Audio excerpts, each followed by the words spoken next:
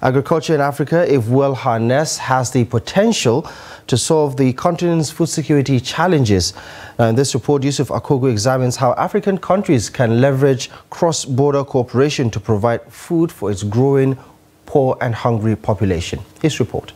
Agriculture in Nigeria was relegated to the background where crude oil was discovered in the late 50s. This negligence over the years has resulted in huge food insecurity being experienced in recent times. Experts are of the view that with the government's renewed commitment to security, Nigeria can maximize its potential in agriculture value chain through collaboration in Africa. For a long time, Nigeria has been dependent on oil, and that has caused a lot of problems, inflation and the rest. So if Nigeria would develop its agricultural sector, I don't think that oil will even be relevant. You have the potential to develop to feed Africa and the rest of the world. We have a purely natural environment. In other words, we're able to produce organic rice, and then we also, and the taste of our rice is fresh and it's nicer than what even comes from Europe.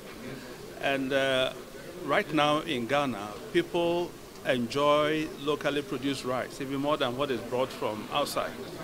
And I believe that if we're able to produce it in quantity, it will easily displace what is brought from outside.